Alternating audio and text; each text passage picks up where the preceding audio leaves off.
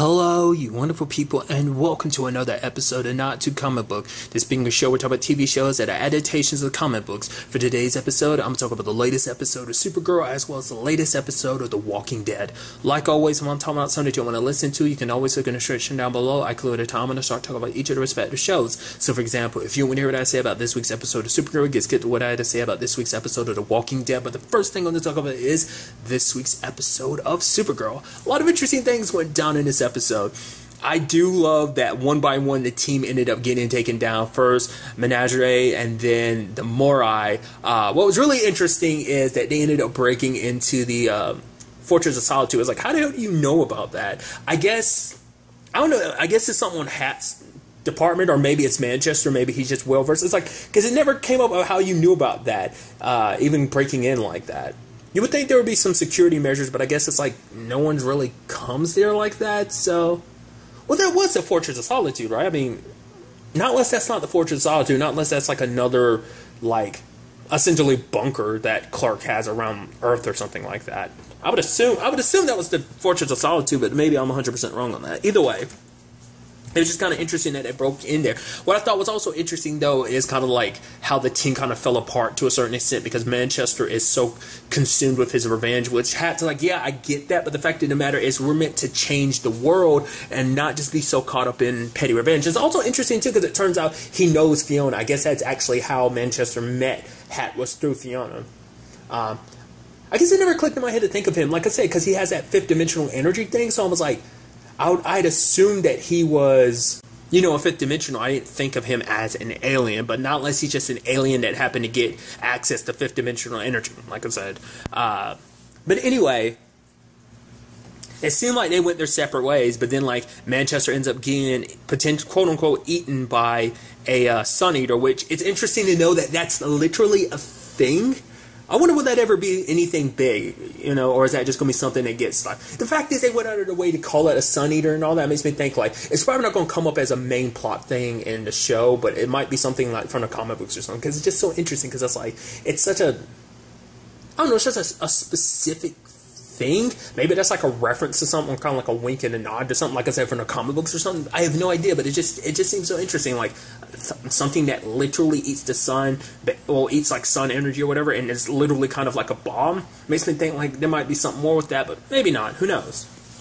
I also love that the entire episode, Nia, you know, as Dreamer, has her outfit on the entire time, and it's like, even John's like, doesn't she know she kind of doesn't have to wear that on the inside? But then, you know, Kara's like, yeah, you know, it's first time superhero thing, because she's like, the first time I got my my suit as Supergirl, I loved it. I never took it off. I even slept in it. It's just like, it's such a funny thing to think about. It's just funny getting that insight to superheroes, because, you know, Nia is excited, like, yeah, I'm a superhero and everything. It's like, yeah, and she's learning stuff, and he's like, I love that thing later on when she's telling the Morai, freeze or die or something like that. And then Kara's like, you need to like take that down to a 7. She's like, freeze or else. And it's just so interesting her doing that, because like she gets all up in Menagerie's face and like, tell us what you know. You're going to eat this energy she's building up in her head. And Supergirl's like, you need to calm it down. She's like, I thought you said we need to show strength. I meant like put your hands on your hips or something, not just be screaming to people's face. She's like, right, got it. I just thought that was so neat, just seeing early day superhero and seeing so. It's always neat when you get to see people kind of embrace their superhero-ness and stuff like that. So, a lot of interesting things went down. You have Alex having to protect Ben Lockwood, so that's a real sucky thing. You even had Kara kind of being a little pissed that she had to protect him too, because it's like, no matter what the circumstances is, she definitely does not believe or side with him, but she has no choice, because like, no one, whether you believe in them or not, you know, whether you agree with their motives or not, you still have to protect them, because that's what she does as a hero, you know? And that was something she ended up telling Alex, because Alex felt the same way. But Kara's like, the fact of the matter is you protect people. That's your job. And whether you agree with Lockwood or not, he's people that you have to protect. You know, that's what a hero does. They make the tough choices, even having to protect someone you don't like or agree with, you know? It's kind of interesting, because, like, Alex kind of has to be forced to do that. All the while, you know, Brainy's doing his situation of, I had a feeling he was American alien. Just the fact is that he was like, oh yeah, I can't, it's like, you're such a smart person.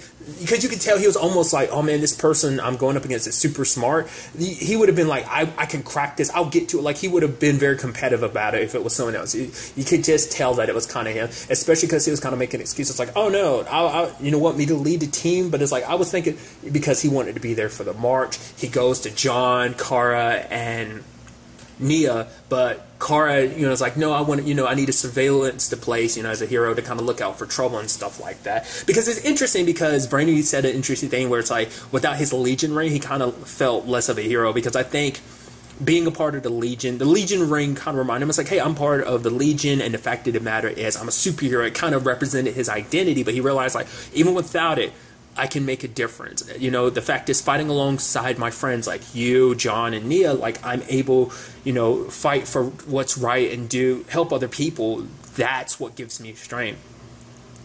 And he said something to Kara, because Kara, he was like, the fact of the matter is, before being a superhero, you are a citizen of this earth. And it took Kara seeing this dude telling he's like, oh, go back to your plans. It's like, hey, and he's like, oh, hey, Supergirl. And she's like, why are you treating them any different? Because, like, Ben's making it seem like, oh, we'll push and send all these people back to their planet. Well, some of these people don't have a planet to go back to. If you take someone like Kara, for example, where's she supposed to go? Where's Supergirl going to go? And is everyone going to be okay with that? It's like, oh, you want to shoo away other aliens, but what about Supergirl? She's an alien. You want to repeal her time on this planet stuff, especially considering the fact that a lot of these people have been here for who knows how long. They might not, besides not having a world to go back to, that's not their culture, that's not their world. Like I said, this is their world because maybe they've grown up on Earth, or, you know, like Kara was explaining, like, some of them might be escaping wars and stuff like that. I mean, even take John, like, the Mars is slowly rebuilding itself, but, like, his family is gone. Like, there's not much on Mars necessarily for him, even though things are kind of slowly being, like, rebuilt and everything, but Earth's kind of the only home he has left now, you know. So what I thought was kind of interesting was kind of the dude being like, no, you're different from them, you're a superhero. And that came up earlier in the season, but it took him saying that to really push it in my head. I was like, right, because a lot of people don't look at Supergirl as a alien, because for one, she looks like any normal human being. She just has superpowers, but it's like, because everyone see her as a superhero first before they see her as an alien, if they even see her as an alien at all. And I thought that was such an interesting thing, and that's what inspired Kara to be like, no, I have to stand here and show my support, because I'm not here as Supergirl. That's why she even covered up the symbol and everything, because it's like, before even, you know, being a symbol, you know, you are a person, you are a citizen of this planet, you are an alien on this planet. And so that's why she covered herself up, because she doesn't want to be there as Supergirl, she wants to be there as Kara-Zor, the alien, you know, and the Kryptonian. I thought that was such an interesting aspect to it.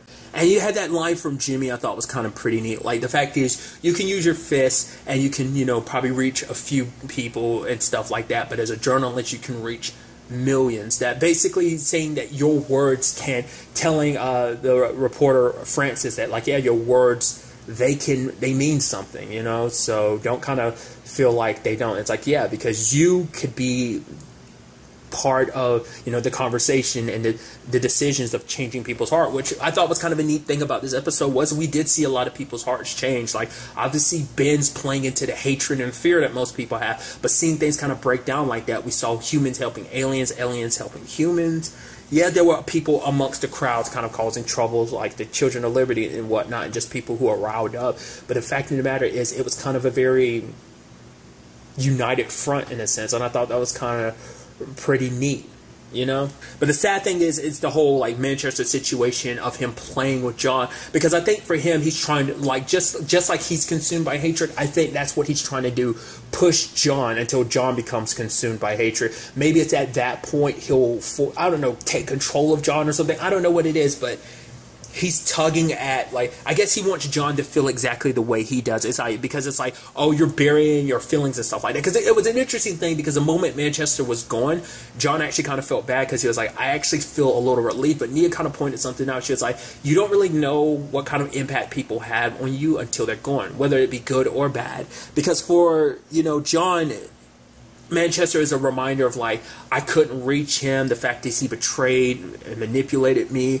I thought, you know, he was an ally and a friend, but in actuality he wasn't. I thought I could reach him, and now if anything happens, it's kind of on John, and that hatred's consuming him.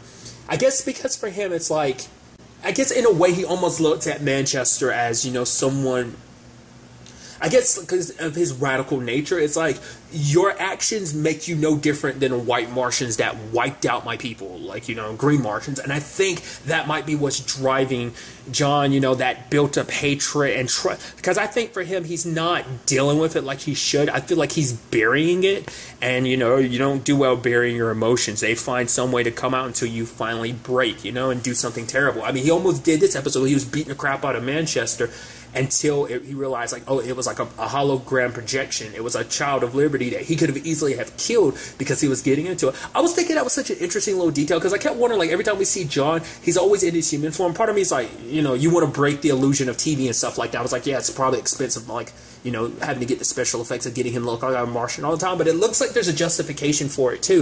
It's because him not being in his Martian form is him kind of, like, not turning into the Manhunter. But obviously we see that at the end of the episode. It's like, fine, I'm going to find you, Manchester, as a Manhunter. And it seems like he takes on his Martian form. And I think that's what that's supposed to represent, because him kind of being in his Martian form is him unsheathing his sword. It's like not holding himself back, using his full strength to hunt down Manchester. And like I said, he's just getting more and more consumed by rage.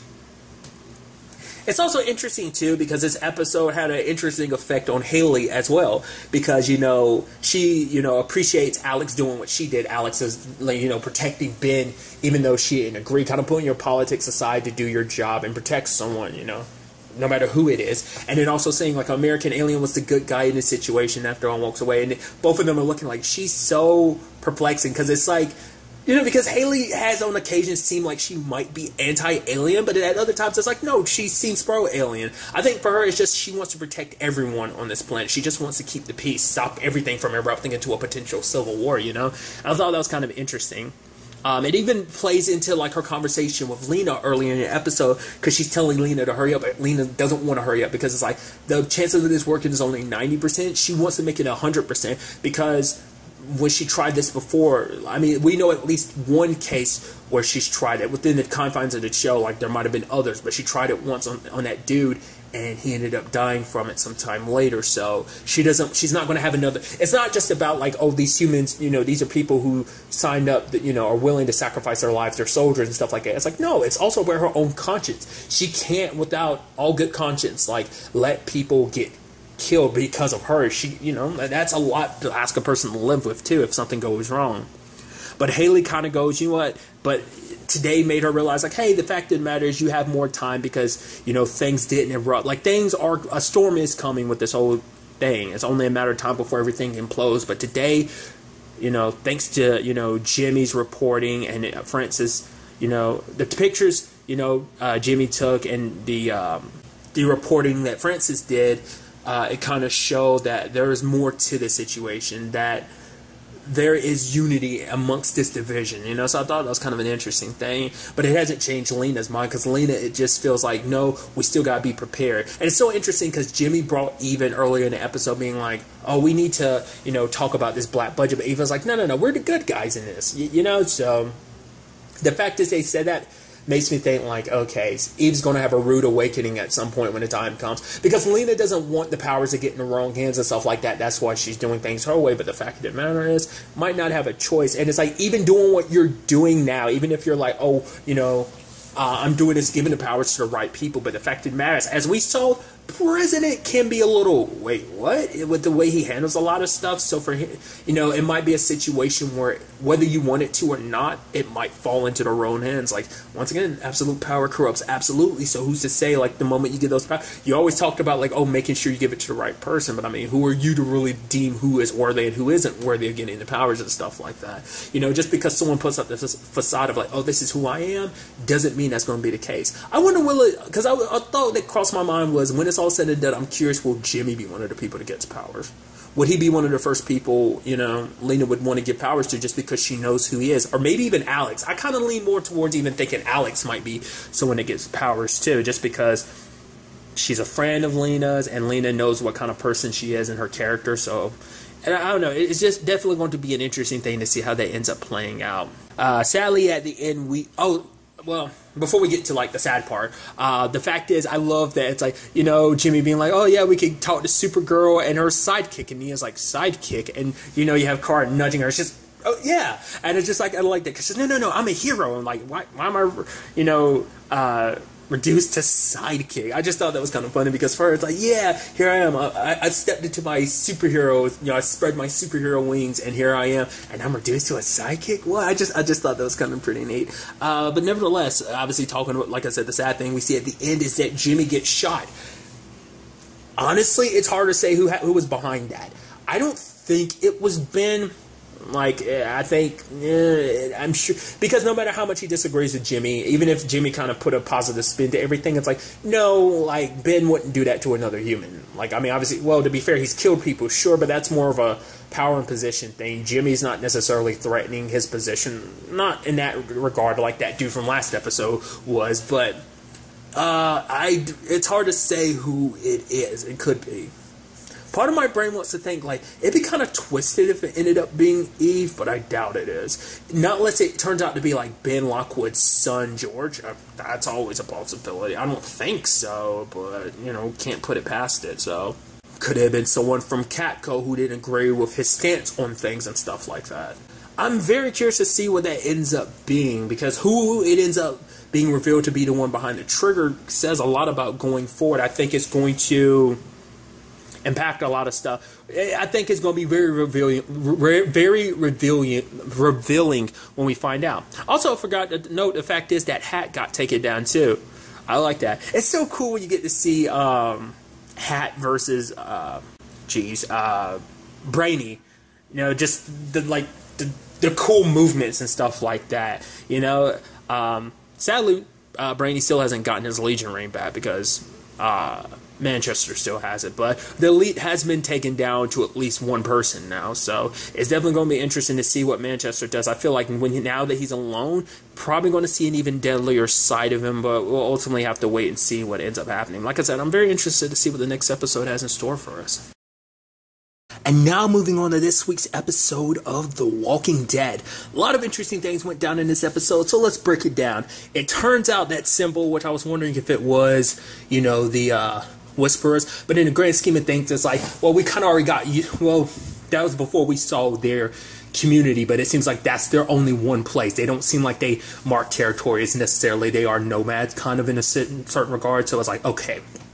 Turns out that symbol belongs to another group known as a Highwayman. And I love the whole thing of like, well, we heard rumors about some of the ex-saviors kind of taking up spot around here, and Carol's like, nah, it's not them. It's like, no, she knows for sure because she already killed all of them earlier this season. I was like, yeah, you would know about it. And I'm assuming the fact that she didn't say anything means she didn't tell the others that she did that. I guess because it's also because like the kingdom's trying to go about things differently because they don't want to just kind of get sucked up into violence and all that stuff.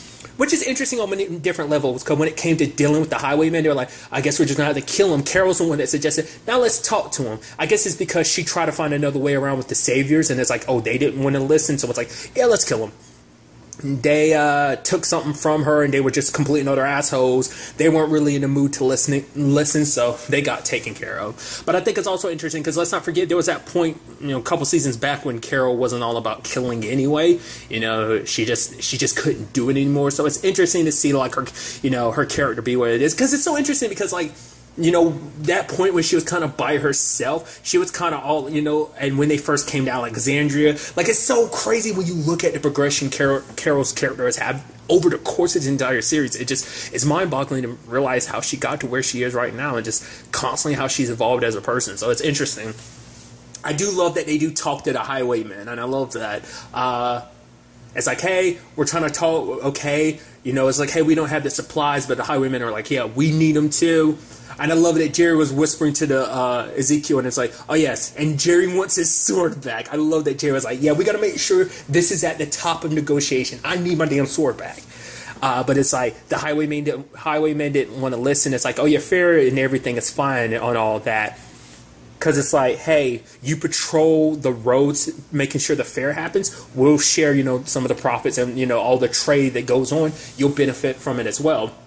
You'll have to do better. And I love Carol goes, when's the last time you guys seen a movie and the guy who's the leader of Highwaymen is like, you serious? And she's smiling, kind of, it's just like, dude, it's serendipitous. Who knew? Because you thought you could just kind of like, that was kind of the whole point. It's kind of like Ezekiel was like, yeah, it seems like it's such a silly thing, but it matters. The little things like that matter because it keeps people's hopes up, gives them something other than just kind of some semblance of the real world. And it's like, it's been a very long time since any of them saw a movie, so it's just kind of interesting how that one thing kind of led to this, so it kind of worked out in the end. Because the Highwaymen weren't definitely all that bad, because even Carol was kind of pointing out the fact is they didn't kill Jerry and the others. It's like, also on top of not killing them, they also sent a note. Who would have actually done that? Did the Saviors do that? No, what the Saviors did is lined everybody up so that Negan can bash two people's heads in. So it's like, that's how they responded. So it shows you the difference there, and I thought that was kind of interesting.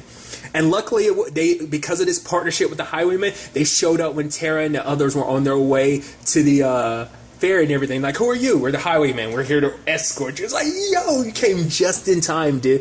I thought that was pretty dope.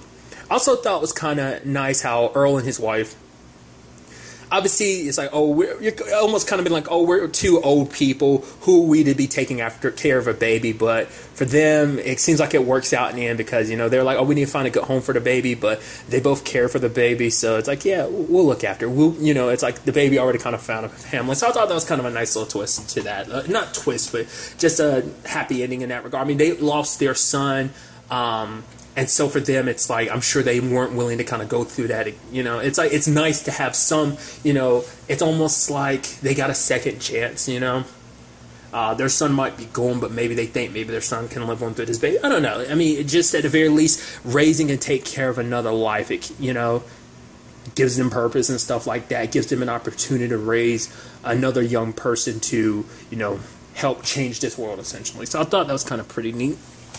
Other side of things is kind of like, you had Daryl being like, we need to go, it's like we can't go back to Hilltop, because we go back to Hilltop, they'll know that Hilltop was a part of it and broke the agreement, so that turned into a whole fiasco in itself.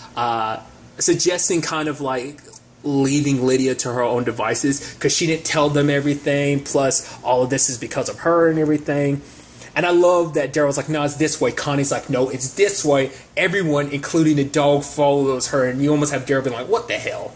But it's interesting because even you had Henry being like, we'll run away together. And she's like, almost like, wait, what? Almost like some Romeo and Juliet stuff. I thought it was kind of adorable. It's just the fact that she's like, we'll run away together. Like, no one has to find us. That way, it's like we go our own way. It looks like we kind of did this on our own to a certain degree. And that way, Hilltop doesn't get blamed because they never saw Connie or Daryl's faces, so Hilltop wouldn't get blamed for it. Just become like, they got away in the chaos of everything, maybe, or it'd be someone else that helped them, but there'll be no proof that it was from Hilltop or whatnot. So I thought that was kind of pretty neat. And even Connie, I like the fact is that we kind of have Connie like stepping in. Like, I think her and Daryl kind of make a nice team, kind of having each other's back like that, and her kind of setting things straight, because Daryl's like, okay, we do this and that, Connie's coming up with the plan too. It was kind of interesting because she was the one that was like, we're not leaving her behind. But Daryl was like, if we take her, our friends are going to die. And it's like, we have friends. She doesn't. And I love Connie doing the boss move of ripping the note and just walk away, because it's like, yeah, no more discussion. It's done. But it's true because, like, the fact is, she left her entire life behind. The only family she's known for years, the only family she has left in this world, she left them behind because she thought she could go back to them and help save other people, but it's just like, it was just too much knowing what she knows now, realizing that there's more to this world than what her family taught her. Like, it's also interesting, I didn't catch this last episode, maybe they had talked about it, but referring to the walkers as the guardians, which makes sense and everything, but it's like, I didn't realize that last episode. They must have said something and I just missed it. I didn't put two and two together in that regard. It's also interesting too because it's like, it's almost like they take pride in it too. It's like that guy he's like, I'm gonna be turning soon, and it's like, yes, you'll be one of them, but Beta was like, you'll be one of them, but you'll always be one of us. And it's almost like there's a pride in it, and telling the dude's wife, tell his wife that he's about to turn. And we even saw him amongst the dead. It's sad that he was like the first one Daryl shot. It was almost like, there he is. And it's, never mind, he's dead. And I'm sure Beta kind of got pissed about that too, to a certain extent. Because I guess a lot of the Guardians that they have, at least some of the Guardians, not all of them, but some of the Guardians they have are former Whisperers, turned walkers and stuff like that. But getting back to it, I wonder, I think for Connie, it's the fact is, Connie isn't about sacrificing people either. That's why I think she was willing to kind of go in, because she never explained why. Like, she had talked about the fact is that she couldn't live with it, but we never really got an explanation as to why. But I guess it's like, when you've lived in this world long enough, having to make sacrifices and leaving people behind and stuff like that, it's like, it finally weighs down on you to a point you can't live with it anymore. And I guess, like, Lydia would have been that one extra thing, and it's like, we're not going to send this girl out there in the world by herself, like, leaving her alone. The fact of the matter is, you know, she, like I said, she has no one, and we can't do that. And I do like that it does bring Henry and, you know, Lydia closer. She has a hard time because she's like, I can't kill my own people because, you know, her family and everything. And Henry's like, no, I understand. The fact is, you know, I'll try and fight them without killing them. And she asked him, it's like, why'd you come see me? He's like, because it was the right thing to do. She's like, it was stupid. But for him, it's like, you didn't want to go. She's like, no, tell me the real reason. I was like, because I care about you. And they kiss, and I'm like, oh, you're so adorable. It's like, yeah, you fight for the people you care about the most. Like, they're the people you fight the hardest for, you know? So I thought that was kind of neat. And even Daryl comes in and kind of interrupts it. But I also thought it was kind of adorable because they're on the lookout and they both kind of look at each other and just kind of like smiling and stuff. It's like, oh, young love, it's so adorable. It just, you know, I'm a sucker for romance, dude. So it's like, young budding love in the apocalypse. It's adorable, dude. So I thought that was kind of pretty neat. Also, you got to give up to Connie with those damn moves, dude. That Whisperer showed up behind her, had the knife, but the light reflected off of it, and Connie saw it and ducked when the knife got thrown. I was like, yo, look at those moves. That is sick, you know? Once again, it's like, oh, dude, because I love what they're doing, because it seems like they're built, because it's like, oh, you know, Henry got injured. It's like, so what are we going to do? Take you to Alexandria, get patched up. It's like, no, we can't go there. It's like, nah, we'll go somewhere else. Like you said, there's a whole world out there. And it's like, all of us. It's like, yo, wait, is this the team? Like, is it just going to be, like, after they help with this, I wonder, is Connie going to go back to her sister and the group? Or is she going to keep rolling with Henry, Lydia, and Daryl? You know, Daryl might have found his place kind of looking after these two. It'd be kind of interesting because these two might kind of become like surrogate kids to him. That type of situation that he looks out for him, that they become some family of their own. It'd be interesting if Connie did decide to go along. I don't know if she is or not. Maybe she is. Maybe she's trying to find a purpose of her own too. Maybe, you know. I don't know. It'd be interesting if they all kind of stuck together and just became like this tight-knit group. I don't know. Beyond going to Alexandria, there might be something else that comes about it. Because let's not forget, who's there? Michonne. Michonne was like, wait, you know what needs to happen to that girl, and seeing that she's still alive and everything, that's probably going to bring up some stuff. Michonne is slowly opening herself up to everything because it's like, oh, we're opening up trade and everything. Hope this doesn't backfire. But now this girl is here that potentially could lead them back to Alexandria because, you know, Daryl had his little showdown with Beta, which was crazy.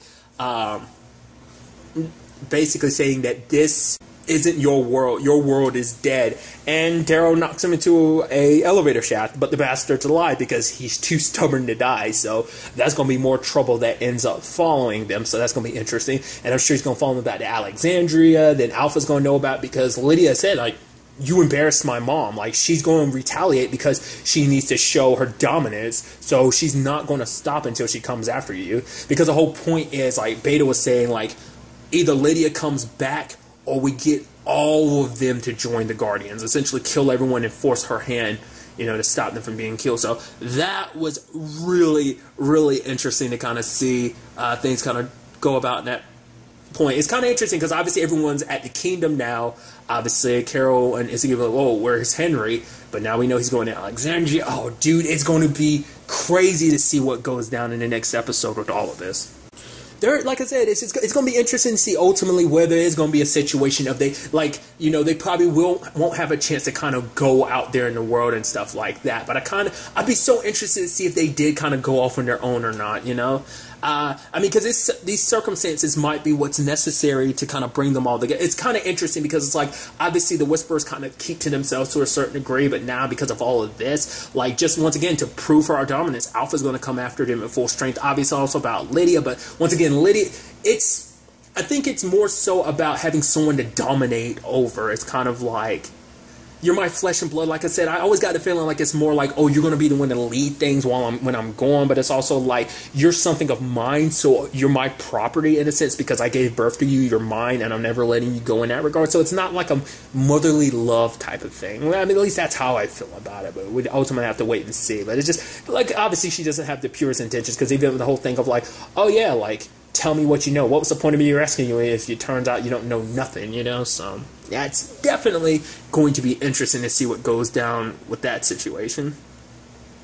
And like I said, this fair thing is going down. Everything's good. You know, Hilltop is there, but let's not forget Alexandria's on their way too. So that's going to be interesting. It's like, oh, some of the bridges are, you know, between us are coming down. But at the same time, it's like, you know, we still haven't even begun to find out what exactly went down to lead to all that happening, you know? So, also, you know, even before, like, you know, oh, you know, kind of cementing that, you know, Daryl is kind of okay with Lydia now. It's the fact is that he was looking out for her. It's like, okay, you stay in here with the doll, I'll lock the door. Like, you're just getting away, just make sure that you're okay. And Lydia's like, thank you, because, you know, she can see that, you know, Daryl cares, because he also sees how important she is to Henry. Like, the fact is that he's willing to do all this isn't just, you know, about doing the right thing. It's also about protecting someone that you care about. And I think for Daryl, that's something he can get behind, you know? It's just, you know, because he fights so hard for his, I mean, because also that was a concern for him. It's like, the people we care about, our friends, will die, you know, if we get kind of too mixed up in all of this too. So it was just kind of an interesting thing. Like I said, I am very interested to see what the next episode has in store for us with all of this.